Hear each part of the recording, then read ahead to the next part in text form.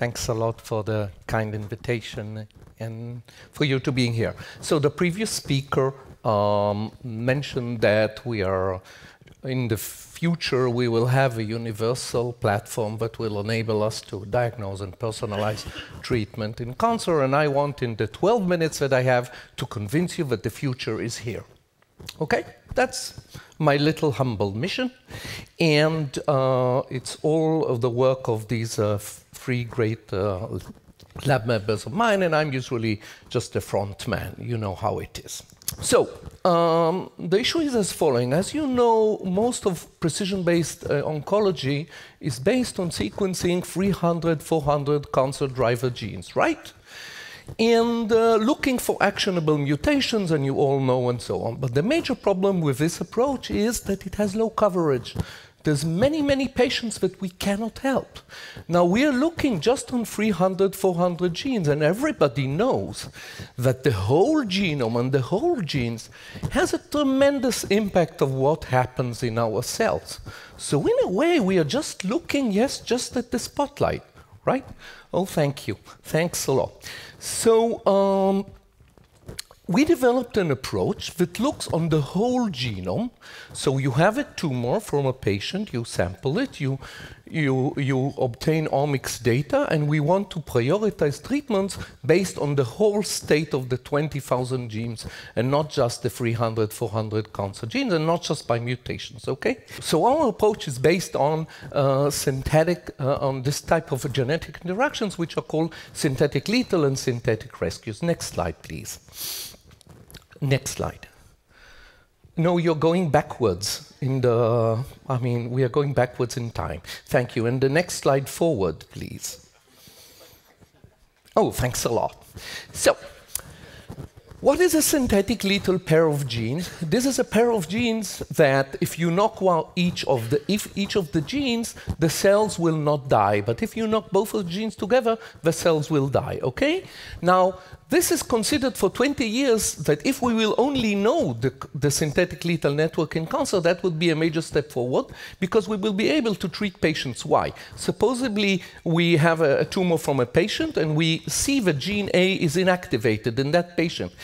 And gene A is part of a synthetic lethal pair with gene B. And we have a drug that targets gene B. So if we give a drug to the patient, we can achieve the holy grail, at least theoretically, of selectively killing only the cancer cells in the patient. Guys, you're with me? That's a basic concept, okay? So all that remains is to find the damn cancer synthetic lethal network pair, but there's 500 million pairs, so experimentally forget about it. But luckily, big data, we now have tens of thousands of patient samples, and we came up with a way to mine the patient samples and identify the synthetic lethal pairs, and then to test them and show that it's good for the patients and so on and so on. And the basic intuition, just to give you an idea, is shamefully simple. You are looking across the cancer, 10,000 cancer patients' data, and you are looking to find pairs which are never lost together. That's a strong indication that they are selected against. That's why you don't see them in the samples, and that's a strong indication that they may be synthetic lethal, and that's why they're selected against. Okay? Of course, God is in the details. There's many confounding factors, easier said than done, and so on and so on. Next slide, please. Oh yeah, so next slide. Okay, so we developed and published a pipeline, and that's already old history 2 years ago, where we have shown that we can identify these synthetic interactors. Next slide, please. Next slide, please. Thank you. And you can identify such a synthetic lethal network, and it makes a lot of biological sense. We report about it in that paper. Next slide, please. And so the first thing you want to do to convince biologists that this is interesting and not just computational, stuff, is to actually take all the synthetic lethal screens that were published and actually show that your predictions match them, and that's what we did in that publication. And we have about 80% accuracy. Okay, so of course this is noisy systems biology. We are not perfect, but we have a clear signal. Next slide. Yeah, thank you. But recently, we have been doing something much more interesting and exciting from a translational point of view. We have developed a new pipeline, and we can actually, in this new pipeline, we can actually show that we can tailor the response to cancer patients across the TCGA. We can very nicely predict for many of the drugs, but not all of them, which patients will respond to them and which not, okay? Just by looking in a given patient on the functional activity states of the targets of the drug that are the partners, the synthetic lethal partners of targets of the drugs. Okay, I hope you're with me. It's challenging to explain it in these time constraints. So you can see the level of accuracy that we get, and this is all unsupervised and directly from the patient's data. It's not supervised, there is no overfitting, okay? It's directly based on identifying these genetic interactions. Okay, next slide, please.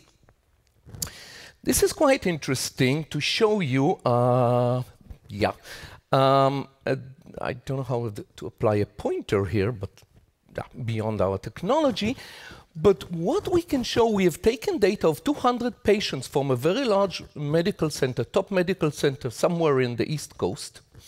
And these patients are advanced cancer patients, and they were NGS sequenced and looking for actionable mutations, and the people who gave us the data could help less than 5 patients, just to show you the low coverage. We estimate, looking on the whole genome, based on the synthetic lethal approach that I have shown you, that we can help about 60 patients and increase, how we compute that it is different, increase the lifetime of 60 patients, expected lifetime threefold, if we recommend them synthetic lethal drug therapies based on the whole genome. Next slide, please. Okay, but as you know, yes, selectivity, side effects is a major issue, but another major issue in cancer treatment is resistance, right? We are developing these great drugs, new biological precision-based. They have great success, but after a year or two, many times, regrettably, the disease returns. So something has to be done. We have identified a new kind of genetic interactions which are called synthetic rescues. In a synthetic rescue, the knockout of the first gene, let's say by a cancer target, actually puts the cells in stress, the cancer cells in stress, and they will die. But then an alteration in another gene, right, may actually rescue the cancer cells. It turns out that by looking and analyzing the whole TCGA data and beyond that, by now we are analyzing 30,000 cancer samples, we can identify the pathways by which resistance evolves, and by that get candidate targets that with every cancer drug, we can actually get a target to give combination therapy that will mitigate the resistance, of course, as best as we can. As you know, there are different mechanisms for resistance, and we are attacking just one of them. So, we have done that. Next slide, please. And we have such a network. Next slide. And we did experimental validations with our collaborator, Sylvia Goodking at UCSD. We actually predicted, I don't have time to go into depth into the slide, but we predicted the synthetic rescue interactions around mTOR, which, as you know, is a major cancer modulator, and we have experimental validations in a few cancer cell lines that indeed the predictions are on the mark. Next slide, please. Thank you. And furthermore, I can tell you, I don't have the slide to show it here, but there's actually been, if you read Nature or Science, every month or so, you will find that there is a publication that identifies, by looking on differential gene expression and knockout experiments, that identifies resistance signatures in specific cancers for a specific drug, right? Many of you have seen that. But that takes, a whole clinical study and a lot of money and so on and so on. We have taken the 4 or 5 recent publications in Nature of such signatures, and we show that just by analyzing the existing data, we can find these signatures without spending $1 of the taxpayers' money. Okay? So we identified the whole drug-specific synthetic rescues. So just to give you an idea, the reds are the blue-like things are the drugs, the reds are the targets, the green are the rescuers. This is how it looks. Next slide, please. And next slide, please. Thank you. And using this network, we have estimated, we went back to the TCGA data and have estimated actually what is the likelihood that resistance will emerge just based on these mechanisms of network-based synthetic rescue pathways for the current array of cancer drug treatments. And you can see the picture is quite frightening. For a very large number of our current cancer drugs, we can see, by a quantitative rigorous analysis, that there is a very large chance of emerging resistance. So that's the pessimistic aspect. Next slide, please. Next slide, thank you. On the optimistic side, we predict, if you may see, for each drug, we can predict one single major rescuer that if you hit it in combinatorial therapy together with the original cancer drug therapy, you will significantly mitigate resistance as measured by, standard clinical log ratio of the risk analysis and so on and so on. And next slide, we predicted, we took a paper that was published in Science a while ago in lung cancer that identified combinatorial therapies to counteract resistance. And again, we showed a very considerable match between our predictions and those that were verified experimentally. And finally, the final slide. Next slide, please.